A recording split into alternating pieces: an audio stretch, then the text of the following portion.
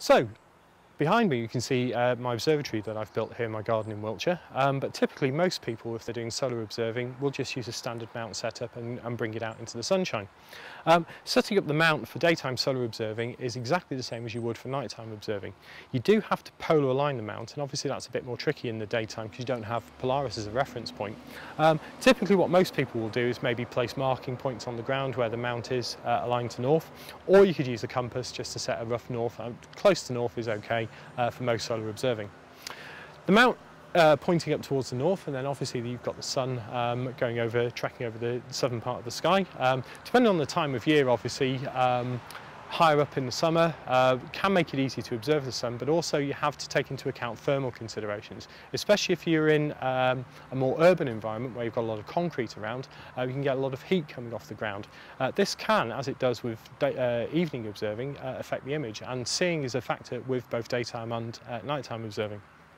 Seeing can be more critical observing the sun, obviously because you've got a lot of heat being created during the day. So most solar observers tend to observe either early in the morning, or the imaging teams that I've worked with in particular tend to observe an image early in the morning or late in the afternoon. Ideally over water if you're near to a river or a lake or the seaside, or over grass or hills if you're hopefully lucky enough to be in the countryside. But anywhere is okay in reality.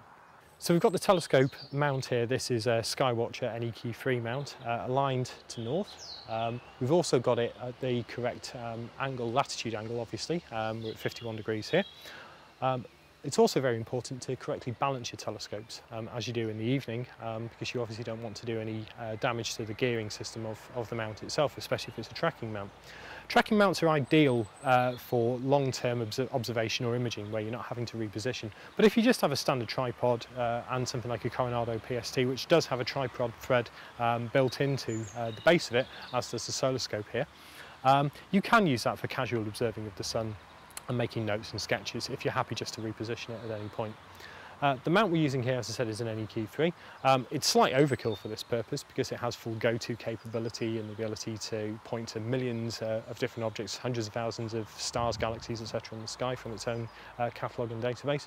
But any tracking mount will be fine. It just needs to track basically in right ascension to follow the sun throughout the day.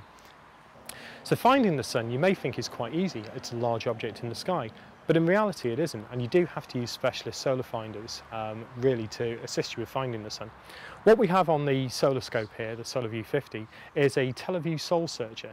This is a small add-on which comes included with the telescope.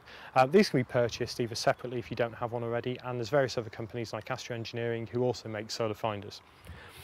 What we have is effectively a pinhole at the front and a small white disc at the back.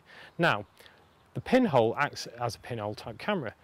Effectively, when you move the telescope about, you'll gradually begin to see more and more of a shadow, where the shadow is being cast here, and you can see just in here a whiter image, which is the sun.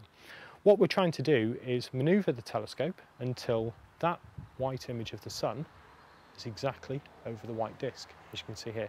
Now we can be reasonably happy and confident that we have the sun in the field of view for either the camera or your eyepiece.